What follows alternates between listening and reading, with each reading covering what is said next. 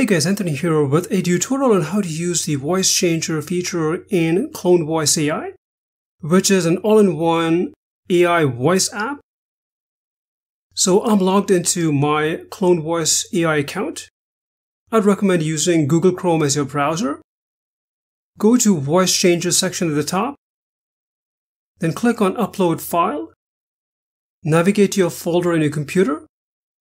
Choose the VoiceOver MP3 file. And then click on Open. So here is the MP3 file. Click on Select Voice. And then from this right side panel, use this drop down. And I'll select Public Library since I like one of the deep male voices. So in your case, you would just choose one of the specific categories there.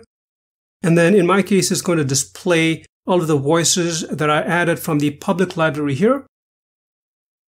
So I'll choose this one. And here is the target voice. Now for some reason it removed the voice that I imported earlier. So I'll just click on Upload File. And then I'll just add it back from my computer like I showed you earlier. So here is the MP3 file.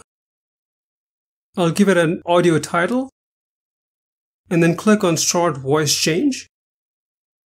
It'll then start processing the voice change, and in a few seconds, it'll bring you here. As you can see, here it is.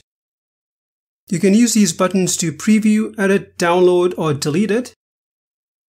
So I'll click on the download button, and let me play the audio so you can see how it came out.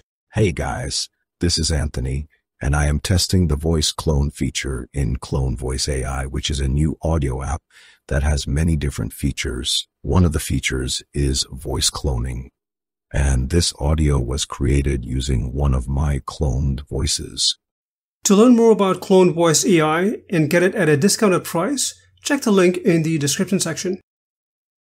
Well, hope you found this tutorial helpful. If you have any questions, please leave them in the comment section. Thanks for watching.